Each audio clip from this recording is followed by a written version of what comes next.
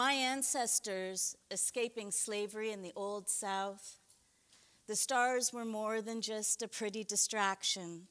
The stars, and the North Star in particular, was a beacon leading them towards freedom. Escaping slavery meant using every tool that you could possibly use. Tree moss on bark grew towards the north, pointing towards freedom. A beacon, a velvet green light leading them towards their Canaan, their promised land. Slave songs, Bible stories, and spirituals became a method of covert communication. Everybody knew that go down, Moses, way down to Egypt land, tell old Pharaoh, let my people go, was a song in celebration of a freedom fighter named Moses, a woman named Harriet Tubman. And when a song mentioned a train, it was code, a way to celebrate the Underground Railroad. The first poem I'm going to share with you, I wrote for my great-great-great-grandfather. It's called The Exodus of Cornelius Thompson. This train is bound for glory, this train. This train is bound for glory, this train. This train is bound for glory, don't carry nothing but the righteous and the holy. This train is bound for glory, this train.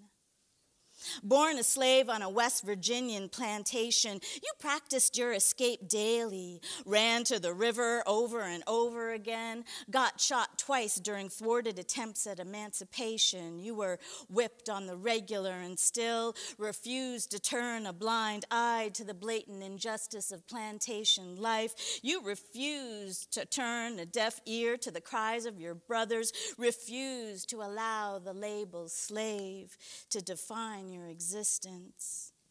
They may have branded you like cattle, but they never found a way to get under your skin.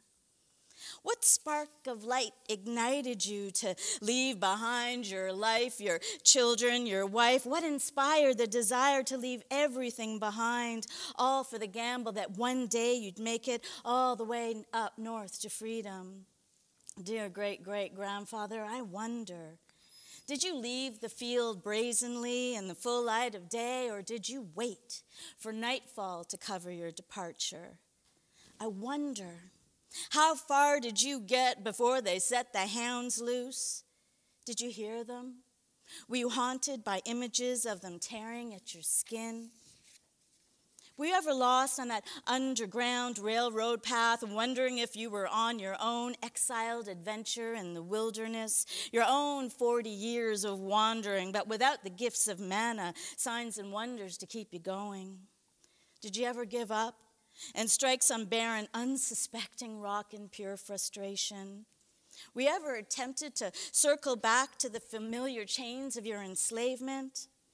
Did you ever feel that you'd been abandoned, handed over to the unrestrained sadism of Satan like some cast out of the garden ill-fated plaything, cursed like Job with an assortment of tortures and seemingly unending malevolent misfortune? Were you suspicious of the unfamiliar Quakers who offered you food and shelter? Were you afraid their kindness was a trick, that it would lead with you being sold back into slavery again, or hanging limp on some tree like some dangling token to ignorance? Or was the faith of those Quakers a factor in your own deliverance, your own grace-fueled decision to dedicate your life to God as an impassioned emissary of the Great Commission? What led you to make that sacred covenant, to cut a swath through the Red Sea of America, all with the hope that one day you'd make it to the relative safety of northern shores? What burning bush contained the call that made you become a Baptist minister to a flock of wary, weary newcomers? Was your soul broken into submission? Or was the journey to the land of milk and honey punctuated by gifts of serendipity, blessings and grace? Did the face of God show himself through breathtaking ruby sunsets, through clear, crisp nights illuminated by the Shekinah glory of the North Star? Dear great-great-grandfather, I now sit here in the oblivious privilege of my relative abundance, safety, and comfort, and wonder. What message did the Holy Spirit give you to keep you moving forward? Did you ever imagine us, your progeny, your legacy, your curious descendants living up here decades later, becoming poets, parents, professors, lawyers? Did you foresee where your courage would land us, would lead us all? Here, from this vantage point of hindsight, I offer this poem in gratitude as testament to the pilgrimage that led to my becoming what I now am, a fourth-generation Black Canadian, now strong, now free, living on this true North stolen land. Thank you, and I'm sorry that the letters you had to ask someone else to write didn't offer you absolution, didn't help you find your wife. Thank you, and I forgive you for not knowing how to be a father and treating your own wounded children like chattel. Thank you, and God only knows the scars you carried over those miles, the wounds replicated in all our DNA, and the wounds you were able to heal for all of us with the power of your faith. This train is bound for glory, this train. This train is bound for glory, this train. This train is bound for glory, don't carry nothing but the righteous and the holy. This train is bound for glory, this train.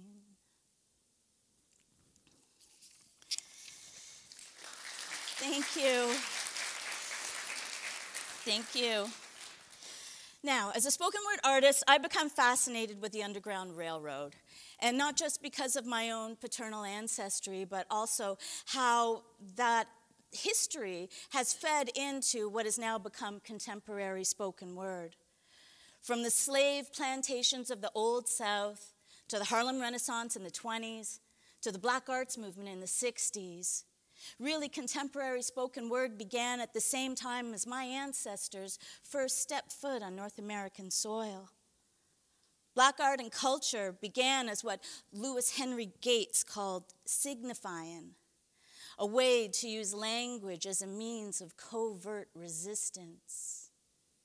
Seemingly innocent spirituals, to both master and overseer, they were merely words. Simple lyrics, ingenuous hallelujah ballads. Swing low, sweet chariot, coming for to carry me home. But these words were charms, incantations chanted in secret freedom code, surreptitious melodies sung by restless slaves. Chariot became train, became a rumbling underground, echoing over plantation field of cotton, tobacco, and cane. Gospels for safety, for shouts, never mind, battle cries would leave a brother dead cold in a heartbeat. Mothers with babies strapped to their bent ears, snapped back, sung the unrelenting sun of the Old South, and men with bodies worked hard then raw till they were little more than meat and bone, recounted these so-called silly spirituals to both each other and God. God, they asked for strength. Each other, they asked for directions. Where to cross over that river and where to board that subterranean northbound train to freedom. Then came the blues, belting out anguish over injustice after emancipation failed to deliver the promised land. Instead, sending Klansmen who strung up to lifeless one brother after another as law enforcers turned away and crosses burned till dawn. Dallas blues, Memphis blues. I ain't had nothing but bad news, crazy blues. Unabashed, these words laid claim to the pain of generations. Love was sought, found, then gone, gone, gone. But still our history will not be undone. And so the young entered at their peril, the guarded gates of academia, living the vision of Booker T. Washington, where scholarly success meant abandoning one's own language, meant adopting the mother tongue of Uncle Tom. Until a hunger for our own vernacular mingled with the passion of romanticism, and it got really dark. No, that's not what I meant. Mingled with the passion of romanticism, it's like Fireside Stories. And a new language was born. On the page, on the stages of smoky coffee houses, deep in the heart of Harlem. In this renaissance, we began to reclaim ourselves, began to own our newly found freedom to simply read and write out loud, to make love and meaning of our suffering, to live out loud, word by word, on our own terms. Langston Hughes left a language deep as the Euphrates that flowed into the ocean of Gwendolyn Brooks, bestowing permission for preachment as Amiri Baraka and Sonia Sanchez reloaded the literary canon with unapologetic verse fueled by didacticism. And up here in the true north, beyond that 49th parallel, Clifton Joseph and Lillian Allen waged a rub-a-dub revolution, and all across the country, slam and hip-hop brought the acronym of rhythm and poetry back to the streets, and ghetto speak became fodder for heightened verbal artistry. These are our ancestors of verse. This is our lineage, and still unsung are so many who first spoke the words that birthed the language of soul speak. So both those poems started with spirituals. And for many of us in the Black community, Christianity isn't just the backbone of our faith, it's the cornerstone of our history. For me, my own journey as a Christian really began about 5 years ago when I was struggling with a deep depression. During the darkest night of that time, I stopped being able to find reasons to keep going.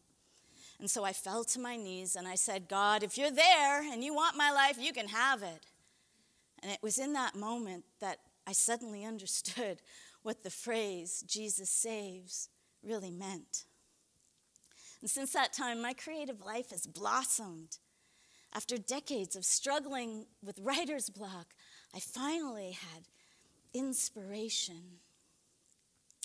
So I was in a workshop during COVID lockdown, and I was given a prompt by a French painter named Georges Braque. And the quote was, "Art is a wound turned to light." And I thought, yeah. The light of witnessing existence makes everything beautiful again, brings rebirth to those disowned parts of self, those shattered fragments the world is deemed unworthy.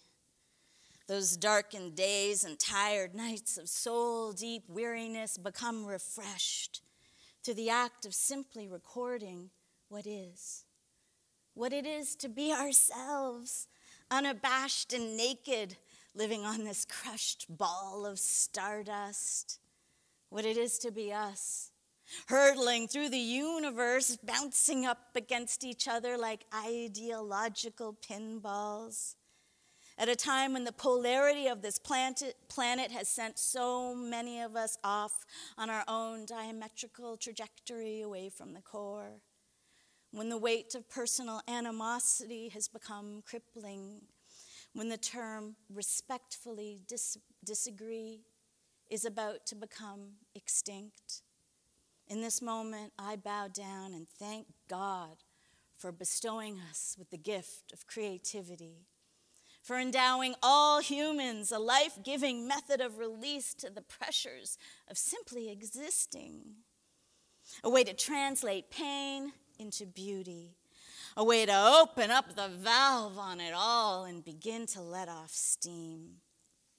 What a gift it is to be given this moment here at the TEDx conference, to be invited to express all the colors of this jagged emotional palette without judgment and simply say, yes. Yes to the raw red of rage. Yes to the yellow of hope. Yes to the bruised-hearted blues. Yes to unfathomable purple. Yes. Yes, yes, yes, yes, yes, yes, yes. Yes and amen to it all. Thank you.